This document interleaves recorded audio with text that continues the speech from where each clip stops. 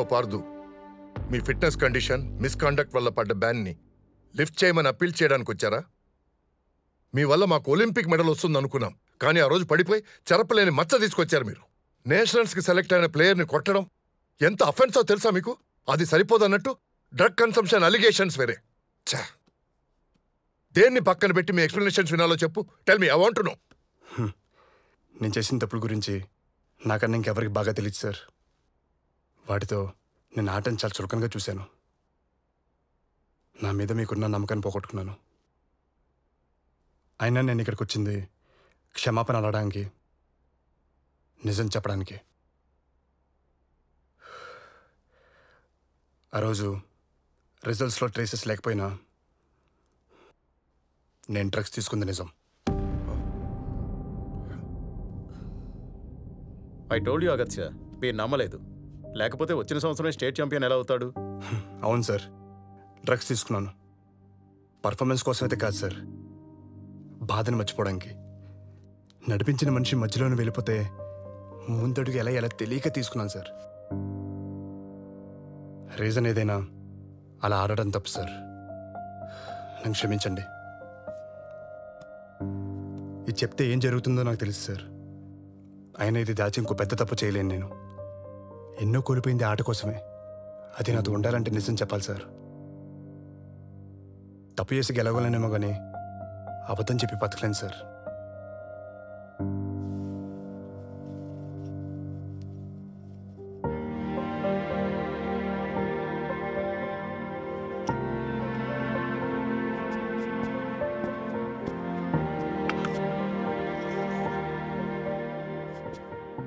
ఇది మీ మీద కోపంతో ఇవ్వట్లేదు సార్.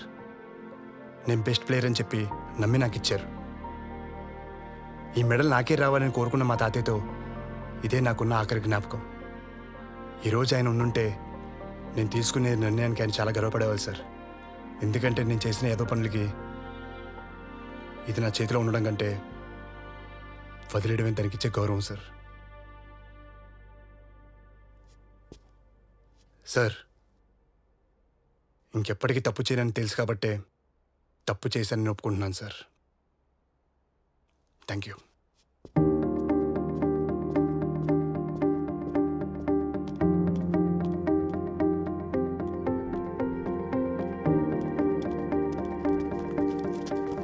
కమిటీని ఎందుకు కలిశారు? మీరు ఇన్నాళ్ళు ఎక్కడున్నారు? మీ మీద వచ్చిన రూమర్స్ కి కమిటీ ఏమన్నారు? మీరు దొరికిపోయారని దూరంగా వెళ్ళిపోయారా? మీరు డ్రగ్స్ తీసుకున్నారని ప్రూవ్ అయ్యిందా? చెప్పండి సార్. చెప్పండి మిస్టర్ పార్థు. పైన కూర్చోపెట్టేది మీరే, అక్కడి నుంచి కిందకు తోసేది మీరే. ప్రశ్నలు మాత్రమే మీకు కావాలి, జవాబులు మీకు అవసరం లేదు కదా. Thank you. ఇలారా. ఆ రోజు హాస్పిటల్ దగ్గర జరిగిన దానికి sorry. I think we should rethink about this. అలా ఎలా కుదురుతుందా కత్య? అతనికి ఛాన్స్ ఇస్తే ఇంకొకరికి అలవాటు అవుతుంది. ఎడం చేత్తో ఎలా ఆడతాడనుకుంటున్నారు? More over he has anger issues. రాహుల్ని ఎలా కొట్టాడో మర్చిపోయారా? మీకు తప్పు చేసిన పార్థు గుర్తుకొస్తున్నాడు, నాకు మారిన పార్థు కనపడుతున్నాడు. I'm not sure on this అగత్య. On top of it అతను డ్రగ్స్ తీసుకున్నాడు. డ్రగ్స్ తీసుకున్న విషయం అతను చెప్పకపోతే మనకు తెలిసేదా? Do we have it on records? కష్టపడి సంపాదించుకుంటూ వదిలేసుకున్నాడంటే ఆటగాడి కన్నా ఆటే ముఖ్యమని గుర్తించినట్టు, మారినట్టు. మారినోడికి అవకాశం ఇస్తే ఇంకోడికి అలవాటు కాదు జార్జ్, ఆదర్శం అవుతుంది. తన గురితో ఆశ్చర్యపరిచిన ఆటగాడు ఏమైపోయాడా అని ఆలోచిస్తున్న అందరికీ ఇండియన్ ఆర్చరీ అకాడమీ ఒక సర్ప్రైజ్ న్యూస్ ఇచ్చింది. పార్థుని వరల్డ్ ఛాంపియన్షిప్ లో ఇండియా తరపు నుంచి ఆడే 2వ ఆటగాడిగా అవకాశం కల్పించింది. దీని మీద ప్రజల అభిప్రాయాలు తెలుసుకుందాం. ఎలారా వీడికి మళ్ళీ ఛాన్స్ ఎలా ఇచ్చారు?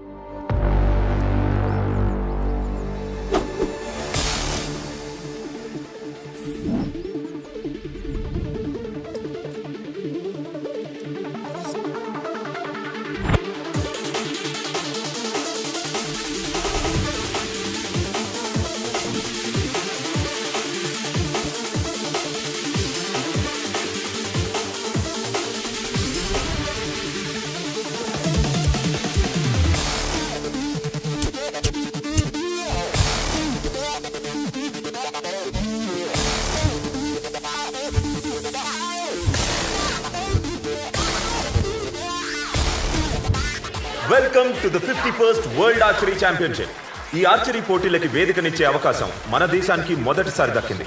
ఇందులో వరల్డ్ ఛాంపియన్ చైనాతో సహా 7 దేశాలు పార్టిసిపేట్ చేస్తున్నాయి. ప్రతి దేశం తమ బెస్ట్ ప్లేయర్స్ ని ఈ కాంపిటీషన్ కి పంపింది. మన దేశం నుండి వచ్చిన ప్రామిసింగ్ ఆర్చర్స్ లో ఒకరు రాహుల్ అయితే ఇంకొకరు అనూహ్యంగా లాస్ట్ మినిట్ ఎంట్రీ ఇచ్చిన పార్థు.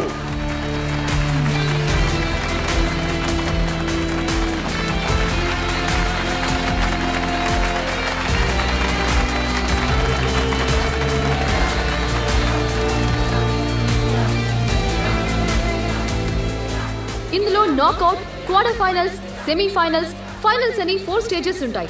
టోటల్ 16 ప్లేయర్స్ లో హైయెస్ట్ స్కోర్ చేసిన 2 బెస్ట్ ప్లేయర్స్ మాత్రమే ఫైనల్స్ లో తలపడతారు. నాకౌట్ లో Rahul from India, యాంగ్లీ from China తలపడబోతున్నారు.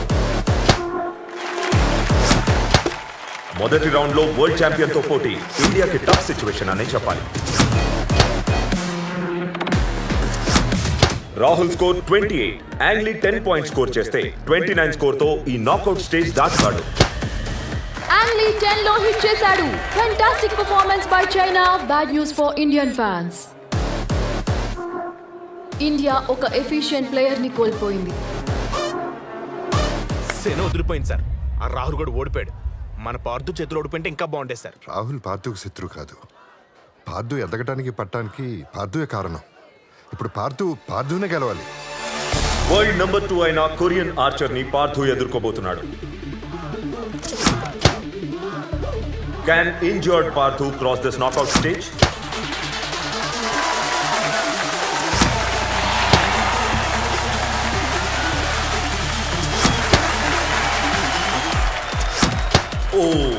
ఇప్పుడు పార్థుకి 10 పాయింట్స్ కావాలి.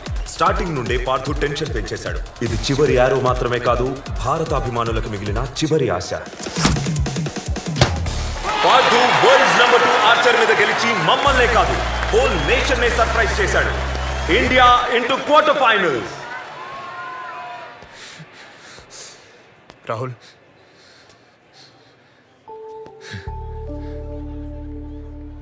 గెలిచానని చెప్పడానికి వచ్చావా,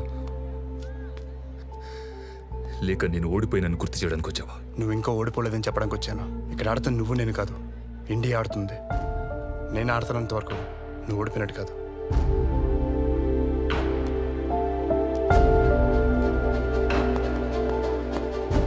మీ స్టూడెంట్ ఇంకా ఓడిపోలేదు sir.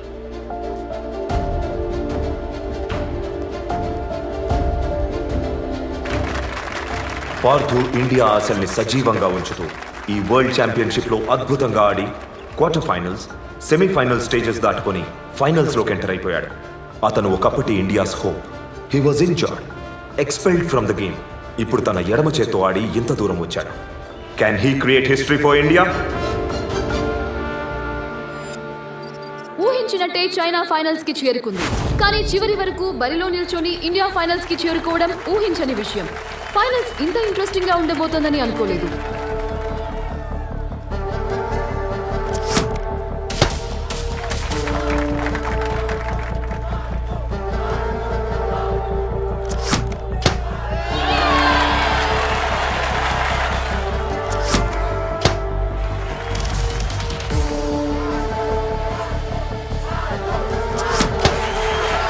Number 1 player versus injured sensation.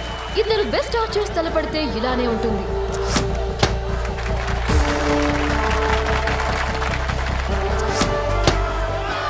Astounding! 3 arrows 10 out of 10 shoot చేసి పార్థు సెట్ ని గెలుచుకున్నాడు. అతని జోష్ చూస్తుంటే ఈ వరల్డ్ ఛాంపియన్షిప్ లో ఇండియా గెలుపు ఖాయం అనిపిస్తోంది.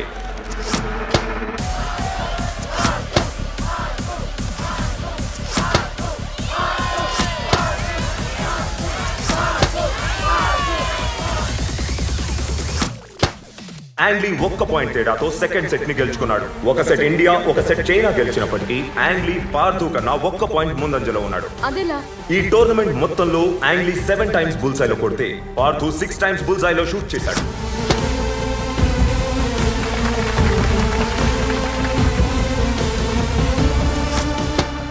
ఎక్సలెంట్! పార్థు ఒక బుల్సైలో కొట్టి యాంగ్లీతో స్కోర్స్ ఈక్వల్ చేశాడు.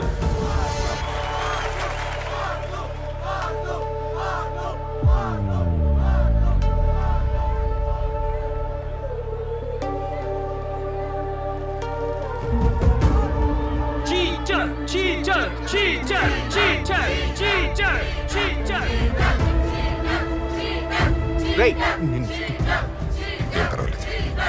పార్థు డిస్టర్బ్ గా కనిపిస్తున్నాడు.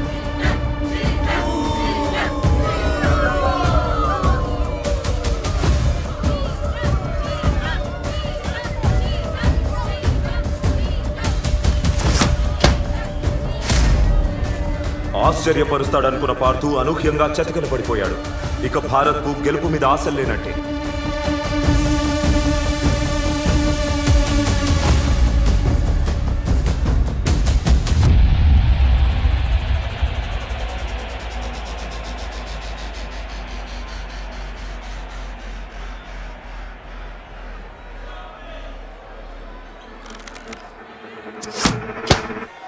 రెట్టించిన ఉత్సాహంతో ఆడిన యాంగ్లీ 8 లో కొట్టాడు. యాంగ్లీ ఉన్న ఫామ్ కి ఈ మ్యాచ్ గెలిచేలా ఉన్నాడు.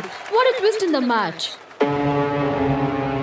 పార్థు, ఈ దేశానికి మీ నాన్నకి నువ్వు ఇవ్వగలిగే ఒకే ఒక్క బహుమతి నువ్వు ఛాంపియన్ అవ్వడం. Time is running up. Are you ready mister Partha? Ready. గుర్తుపెట్టుకో, ఒత్తిడిలోనే వజ్రాలు పడతాయి.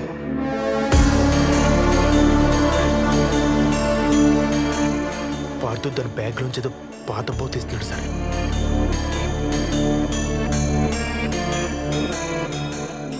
వాసుదేవ,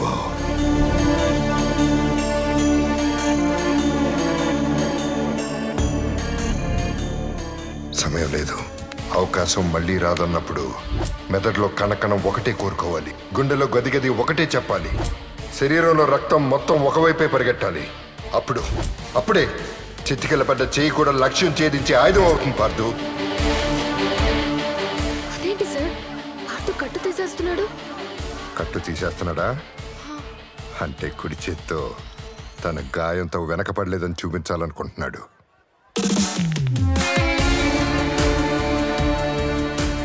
ఏ చేత్తో మొత్తం కోల్పోయాడో ఆ చేత్తోనే దాన్ని వెనక్కి తీసుకురావాలనుకుంటున్నాడు.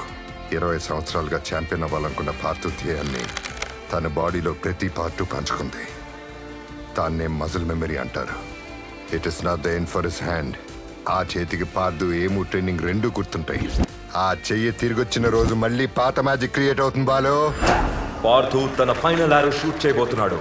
తను ఇప్పుడు 10 కొట్టినా డ్రా అవడం తప్ప ఇంకేమీ జరుగుతుంది బుల్ సైలో కొట్టడం ద్వారా. కానీ అక్కడ బుల్ సైలో ఆల్రెడీ ఒక యారో ఉంది కదా.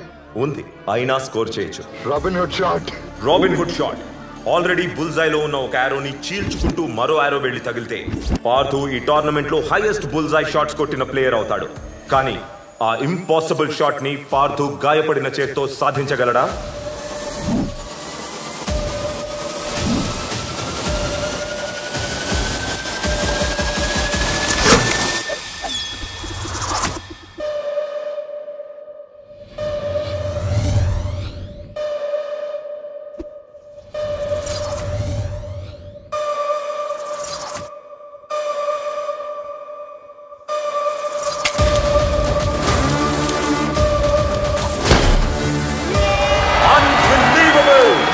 Paardhu has set a new world record with Robin Hood shot. India has won the world's archery championship.